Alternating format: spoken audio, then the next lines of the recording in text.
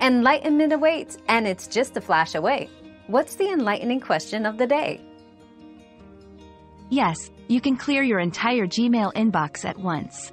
To do this, select the checkbox at the top left corner above your emails to select all conversations visible. Then, click on the option, Select All Conversations in Inbox, that appears at the top. Finally, click the delete icon. If you have thousands of emails, you might have to repeat this process several times.